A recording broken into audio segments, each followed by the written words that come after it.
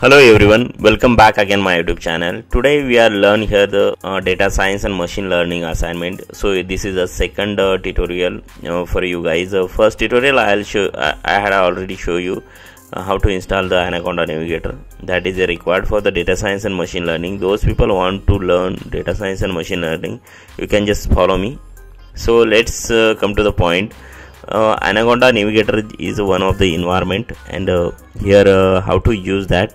First, what we need to create the environment here.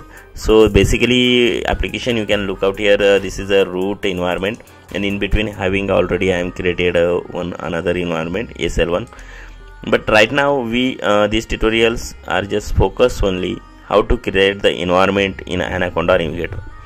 This is a home page. In between you are once created, then you are selecting from here and install some launches. But right now we are creating here the environment, so you can go to the second tab in environments, just click on there, and in between you are looking here install the libraries in root based directory. Now our point is here to create a new environment. Just click on the create button, and you can just give the name of data science. We are giving the data science SL1 name, whatever you can choose as per your choice. You can giving the name of your project name. Like, so this is a data science tutorial, so that's why I'm giving this types of the name. So you have two options: package Python, which package you want to select. So you have number of options, so I'm going with the latest one, 3.9.1.2.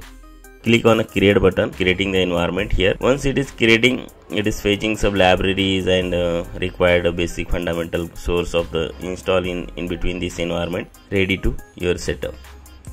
So you can look out here, this is the environment is ready for the use. It is time to the open Jupyter notebook. First we go to the home page.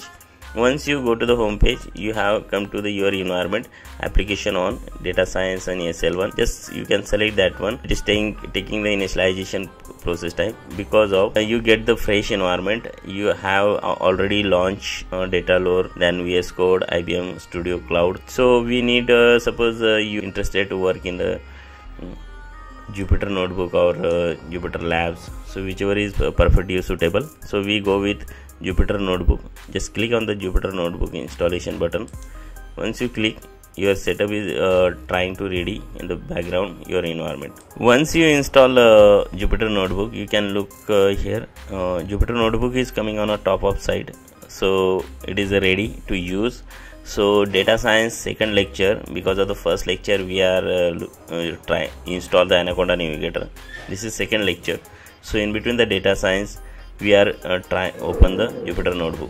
Just click on that, your Jupyter notebook is ready to open, taking initialization process, taking the some by default browser.